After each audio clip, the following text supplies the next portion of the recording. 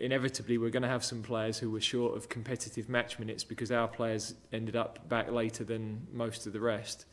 So some have had some pre-season games. One or two, like John Stones, hasn't had matches yet this season. So Harry's in that bracket, but he got into the game at the weekend. I'm expecting that he'll play a fair part tonight. The good thing from our point of view is that it looks as though everything is resolved and settled club-wise now. So he's got a clear focus now, and I'm sure he's looking forward to getting out on the pitch with Tottenham now and then with us next week.